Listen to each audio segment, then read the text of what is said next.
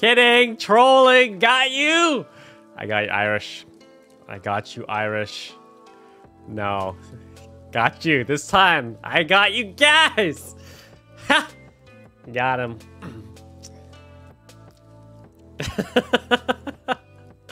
I am a professional streamer. Got both you and Irish, Ron it.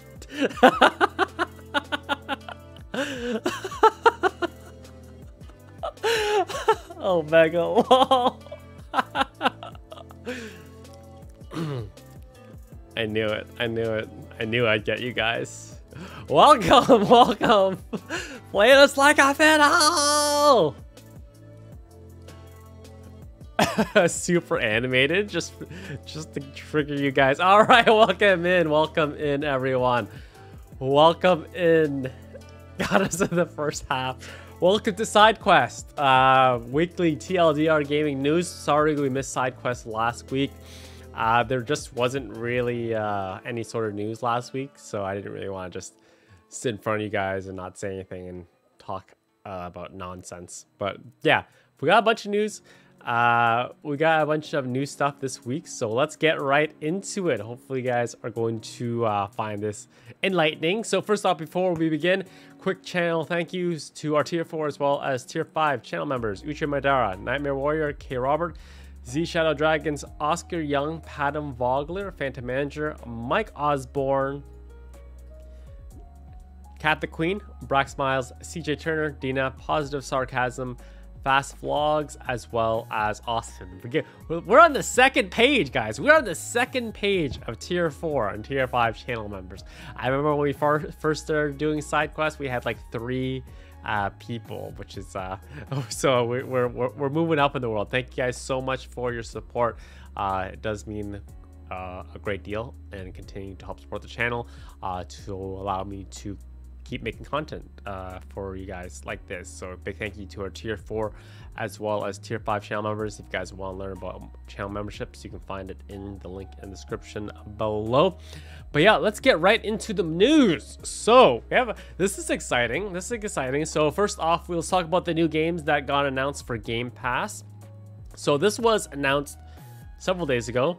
So we have Shredder's Dungeon of Nashalbuk, the Amulet Chaos, Tainted Grail, Zero Escape, the Nonary games, Norco, F121, Crusader 3, as well as Weird West. So that was announced yesterday, but today they announced that Tunic was added literally this morning. So Tunic is kind of like a dungeon-esque crawler. You play as a very cute fox dressed up as Link. I've seen early review scores and they've actually been really high. We're actually playing the beginning of this game tonight at 7 p.m. Eastern Standard Time. It will be the quote-unquote channel members chat. So basically it'll be the channel members live stream. So the chat will only be for channel members. Everyone can watch it, but chat for the first time will only be for channel members. Just slight changes of how we'll be doing the exclusive channel members live stream. The last couple times we've done it literally just channel members, but based on how YouTube's set up, even the channel members had difficulty finding it. So yeah, so now we're just gonna make it available to viewable for everyone, but it'll be a channel members chat. So this was a nice addition. I was actually like contacting the company who made this game, and I actually contacted Xbox as well, and no one was, basically I wasn't getting a review. I was not getting any sort of review code from either the developers or Xbox, and this is probably why. They had like Xbox had like their Xbox ID Indie showcase this morning, and I think that this was probably going to be the highlight. It was going to be the highlight of the show, and they just didn't want to let it slip. Because people have been asking for like months now, because it is an Xbox as well as PC exclusive. Will it be on Game Pass? Will it be on Game Pass? And they were kind of basically, no, it's not going to be on Game Pass, but then they dropped it this morning, so that it will be on Game Pass. So there you go. So once again, we will be playing this tonight in a few hours for the channel member live streams. So next, moving on, so Genshin Impact 2.6 is being released later this week. I am playing Genshin Impact basically occasionally on stream as well as on my own time. There actually has been some leaks of what exactly the the character banners is going to be. So Ayaka and Venti have been leaked, and then Ayaka's brother Ayato is also going to be featured. They're having a 2.6 live stream on this Friday this morning, so I'll probably be checking that out as well. So yeah, if you're a Genshin Impact fan, 2.6 releases very, very soon, and then we also have new banners and new content coming for the game. Next up, we have EA is not going to be having their EA Play Showcase later this year. So EA Play is basically, if you guys aren't familiar, E3, the biggest gaming event of the year. EA has stepped out of being officially part of E3 for the last 2 or 3 E3s. They kind of rent out their own building, and then they kind of just do their own thing at the side. It's a gigantic hassle. It's honestly a huge headache. It's a pain in the ass for like content creators like myself when they have it separately, but who cares what you guys don't care about that anyways. So usually they do a showcase around E3, but apparently they're not going to be doing any sort of big showcase this year, whereas they're going to be transitioning to more kind of what like Xbox and Sony do with their like mini segments showcasing specific games throughout the entire year.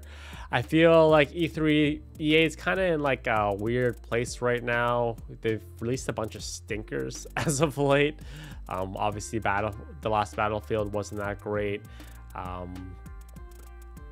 Yeah, they just straight up just dipped there. So the last Battlefield sales were disappointing. Mass Effect Andromeda didn't launch that well. Then we also have that other game.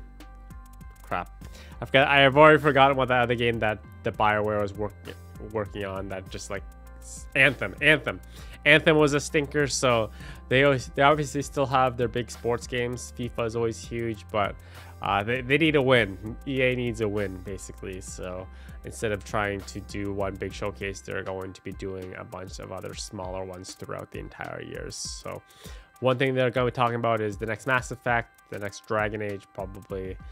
So those are big. I'm really excited for the next Mass Effect. I think that the next Mass Effect BioWare is going to absolutely kill it out of necessity, because the Mass Effect franchise has been on basically a steady decline since Mass Effect 2 in terms of fan appeal.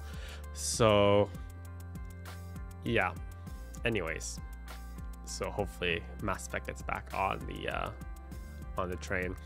So it's just in terms of like once again on the state of play, there was a state of play last week, and there's another state of play this week. This week's state of play is going to be focused on showcasing more of the new Harry Potter Hogwarts Legacy game. So I'm really excited to check this out. I've recently just gotten into Harry Potter pretty deeply. Up until last year, I had never read or watched any of the movies at all. I'm not kidding you. I never read one book or watched any movie, but my fiance Tara is a huge Harry Potter fan, and then as of late we've been actually listening to the audiobooks, and then after we finish the book, we've been watching the movies. So we are on the final book right now. So I'm really excited. So hopefully I can finish we can finish the audiobook before this game comes out for the final book. So yeah, if you're a Harry Potter fan, Hogwarts Legacy is promising. It looks like a promising game, to be honest with you, especially if you're a Harry Potter fan. So I'm hoping that it's gonna pay out. So on the news of television adaptations of video games, which has never traditionally gone well, especially if you take a look at more recent examples. Uncharted is okay, I guess. So officially there is a God of War television show being worked on as well by Amazon. This in itself wasn't a really big news, but it was kind of like a perfect storm, because they've also mentioned that there are other projects being worked on as well from Amazon. There's going to be a Fallout television series, a Mass Effect television series, and although reviews are out now, on the 24th is the premiere of the Halo television series. So if you're so I think that maybe like, I feel like, I don't know, man. I feel like Hollywood is running out of ideas. I feel like Netflix and like those television services are running out of ideas. We're like really exhausting the superhero content, because basically every superhero has their own television show. So I think we're reaching again. We're gonna try the video game thing. We'll see if we can make video games into reputable and viable television shows. So I don't know why I'm not excited. I know I should be. I don't know why I should be, why I'm not. But I'm just, until someone does it correctly, I just don't get excited for television or movie adaptations of video games. But yeah. Anyways, next. So you guys remember Perfect Dark, that franchise, long ago on Xbox? It was actually going to be revitalized fairly soon. But unfortunately, based on the news that I've read up on, that the development cycle for the new Perfect Dark it's in a tough spot right now. They keep basically redoing it. Studio people are leaving, like large exoduses of the studio, and then Crystal Dynamics took over. Square Enix took over its production to help co-develop the game, to kind of get production back on pace. So yeah, it's anytime you have these situations where the production of the game is kind of in flux, you have studio members leaving, founders leaving, developers leaving. It's not a great sign for the overall direction of the game. It honestly usually never results in a very good product. Anytime you have different studios picking up the game, I've never actually thought or heard of a situation where it's ended up well. So yeah, Perfect Dark is kind of like development hell right now if you're looking for that game. Okay. Speaking of developers, so the developers of Until Dawn, Supermassive Games, which Until Dawn was like a really fantastic game in its own right, but the developers Supermassive have kind of been basically, Supermassive Games kind of peaked with the very first game with Until Dawn, and they've released a bunch of other games as well on PlayStation. Some like ones that are like supposed to be like cooperative couch games. I played a couple of them. Then they obviously have the series that Bandai Namco does with the Dark Pictures anthology, but basically they haven't really released anything that great since Until Dawn. But it looks like they were actually picked up by 2K, the publisher of Grand Theft Auto, and they announced that they are working on a new game, which is called The Quarry. No release date yet. They do plan to have a release trailer, as well as release basically some more information of the game coming out tomorrow as well. So yeah, they were just pumping out games left and right, and they haven't really despite kind of creating the same types of games like Until Dawn, they have never been able to recreate that Until Dawn magic.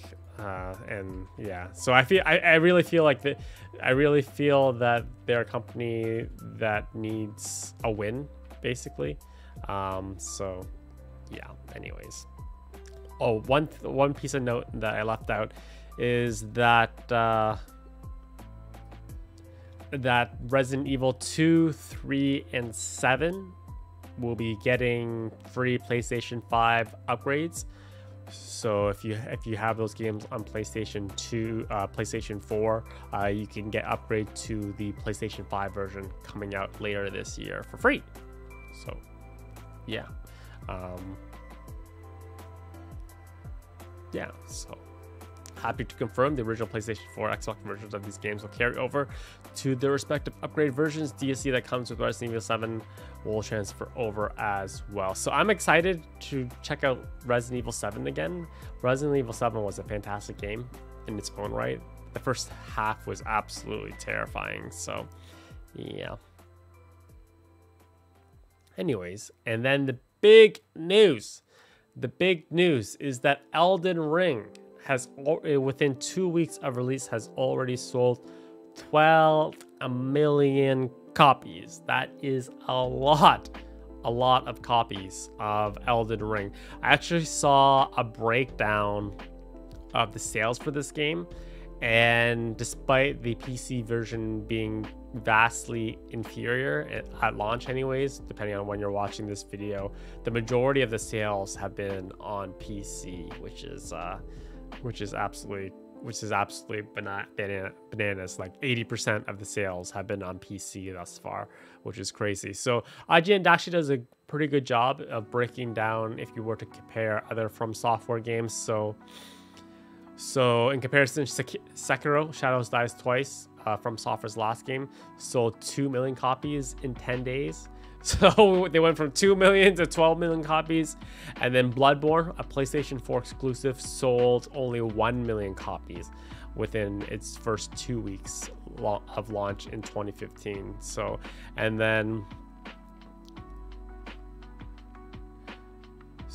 if you combine Dark Souls, like the entire Dark Souls franchise lifetime, like Dark Souls 1, 2, and 3, they've only sold in total combined lifetime together 8 million copies worldwide. So yeah, it is just crushing it right now, just crushing it in terms of sales. Just absolutely insane. It's a good game. I'm kind of taking a break from it right now. I had reached like the quote-unquote halfway point of the game, but I felt like I emotionally needed to take a little bit of break from it. I probably will do some streams later today and resume my series of Elden Ring later today and later tomorrow. So yeah, that's pretty much it for the news we have. I'll take questions now if anyone has them. So what are your thoughts on Starfield? I haven't watched the sneak peek. I didn't even know there was a sneak peek of Starfield this week. I don't think there will be microtransactions for it, to be honest with you. It doesn't make sense to me for a game like Starfield to have, especially since it's Microsoft's, it's gonna be Microsoft's big game for Q4 this year. So I don't think they kind of want to take away from the launch by announcing that it's going to have microtransactions. So yeah. I haven't heard anything about the Dead Space remake.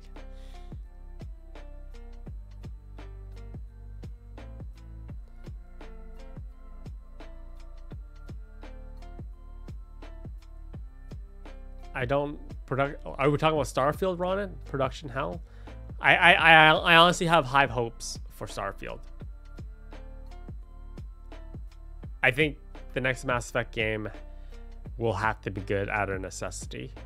Whatever, there's really no, I don't think that there's really any rush to get the next Mass Effect done, because EA realizes that if it's not good, it's kind of like that moment after the release of Assassin's Creed Unity, where I feel like the franchise has taken so many beatings up until this point, and then Ubisoft realized like the next one after Unity had to be really, really good, and then they kind of stopped trying to pump out an Assassin's Creed game every single year. So I think that however long BioWare needs to take to make sure that the next Mass Effect game is a really good one, I think they're going to be given ample opportunity to make sure that it's a good one. So I have really high hopes that it's going to be a really good game. I have no idea what the story of Elden Ring is, to be honest with you. like I don't play. You don't play Soulsborne type games for their story. You just play it for their amazing gameplay. You go around killing things, as many things as possible, trying not to die as often as you possibly can. When is Ghostwire Tokyo is going to be starting next week on 22nd, I think 22nd. So yeah, we'll start my series then. Why do you always play games on PlayStation? Is so paying? I wish Sony was paying me. Honestly, it'd make my life a lot easier. So the reason why I play most of my games is on PlayStation is just because overall I like for non-first-person shooter-based games, I just prefer the controller I prefer the PlayStation controller towards the Xbox controller. So, like, this is like the PlayStation controller is like the best universal controller in the world. Platforming, RPGs, ARPGs, I just prefer it. Whereas the Xbox controller, which I have right here, which I have hooked up to my PlayStation, my PC, it's more geared towards first-person shooters. So it's just a controller preference thing. Honestly, it was my favorite Soulsborne game. It's probably, I'm gonna go on a limb here, even though I haven't finished it. It's probably going to be Elden Ring at this point. The world building in Elden Ring has just been so fantastic and so great. They did a fantastic job of just recreating the entire world.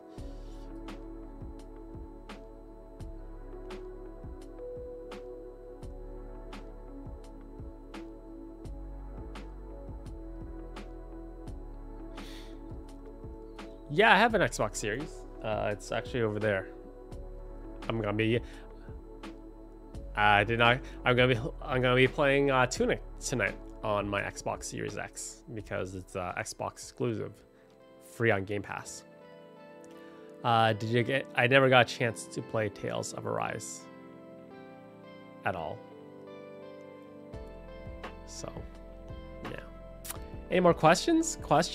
And as we wait for more questions, we can talk about just general plans for coming up the next couple days. So I'm actually kind of getting over a cold. I was feeling terrible yesterday, so but I feel much better now. So I'm gonna start live streaming more and pumping out more content. So I finished my Horizon review. It is viewable now in early access for channel members. I think it goes live for the general public on Saturday for everyone else. Channel members just get to view it a little bit earlier. I'm quite proud of it. I thought I did a really good job on the editing and nailed my points as quickly as possible. I'm gonna continue playing Elden Ring later today, and then as well as I'm trying to find time with Tara to continue It Takes Two at some point, but it's difficult to find time that matches both our schedules. We have Tunic tonight at 7 p.m. Eastern Standard Time for the channel member live stream that's available to everyone. And then we also have Ghostwire Tokyo coming out next week. And then I'm almost done it. I don't know why, I just don't sit down and do it. But I need to finish the Uncharted series. Yep. I did not play Babylon's Fall. My Horizon score is much higher than I expected. No spoilers, but it was still a really good game. Like I said, if it had not been for the technical difficulties that the game had, it would have been much higher. Like, it would have been top tier score, but there was just no way about it. The game needed more time in the oven to be polished, and they didn't give it that time, so my review score reflected of it. Yeah. Who's my favorite in Genshin? I don't know yet. I have not quote unquote decided who's gonna be my main yet. so I'm still kind of working on that. Until I decide that, I can't really give you an answer on who's my favorite character in Genshin Impact. Will I be playing Hogwarts Legacy? Most likely. Most likely. I probably will be playing Hogwarts Legacy. But yeah. Yeah, especially since it wasn't a PlayStation exclusive game. I honestly felt like the reason why they...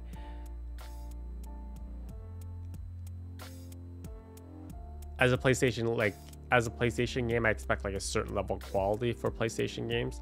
But I feel like I said, I think that their God of War will not be released this year. I think the God of War is going to be pushed until March next year, 2023. And if they put Horizon near, like, if Horizon would have been their quote unquote big game for like Q4 this year, if they would have pushed it to like October, November this year, I think that's too close of a release window to God of War Ragnarok, and they didn't want to like cannibalize like the sales of each other, because realistically I play a lot of games, but the average consumer buys only like 2 to 3 games per year. That's how many games people play or buy in a year. So it's just, I think they just wanted to prevent each other from like cannibalizing each other's sales. What do you think of the new upcoming Pokemon Scarlet and Violet? I'm really excited for the next Pokemon game, but I'm just kind of sad that it's still running on Nintendo Switch hardware. I was really hoping that the next generation of Pokemon games would be on whatever the next console the Switch is going to be. Still kind of holding hope that it's going to be cross-generational. So whatever the next console that leaked a couple weeks ago will be, I was kind of hoping that it would be on there exclusively. But if it's cross-generational with some sort of upgrades, I'd be really excited about that. Okay, I did not I booted up Gran Turismo. I did not play it because I didn't feel like it. I'm not a huge racing game fan, to be honest with you, but I did boot it up and gave it a try. Of course, everyone on YouTube will be playing God of War Ragnarok when it releases. Of course, I'm gonna be playing it. All right. How long have I played a Pokemon game? I've been playing Pokemon games since the original one came out, Blue and Red, like over 20 years ago. So I've been a long-term Pokemon fan. I think the longest I ever played a Pokemon game was Pokemon Emerald. I had like over 200 hours in Pokemon Emerald. Yeah. I know that we like to say we don't mind waiting, but it's just the economics of selling video games. Like, we say that we don't mind waiting for games to be fully completed, but the economics of video games is that you have to release a certain amount of games at a certain amount of time frame so they don't interfere with the sales of other ones. Yeah.